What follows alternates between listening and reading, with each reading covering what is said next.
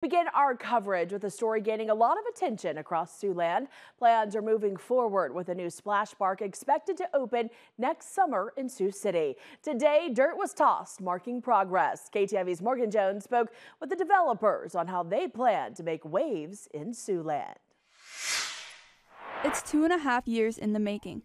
Hank Klopper and Joe Zuring of Frontline Development LLC formed the idea of Siouxland Splash Waterpark on the back of a napkin in a coffee shop. Now they're breaking ground. Yeah, so we're going to have one 50-foot slide tower to begin with. We're going to have multiple slides coming off of that.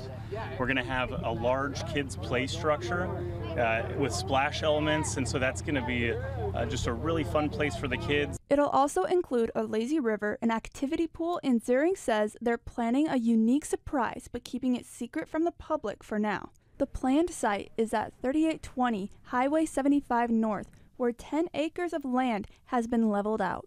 As you can see from the dirt all around me, this is where the Siouxland Splash is supposed to be built on Highway 75 and hopefully have done and open by Memorial Day weekend in 2025.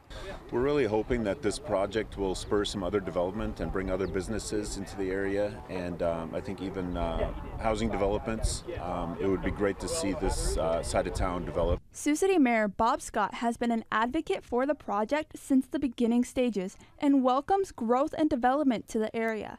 I'm hoping that this becomes kind of a recreational hub that will attract other things that will not only attract people but complement this facility, you know, a Top Golf, something like that, and other things that we have the room for to do here. I think could have a real positive impact on the community. In Sioux City, Morgan Jones, KTIV News 4.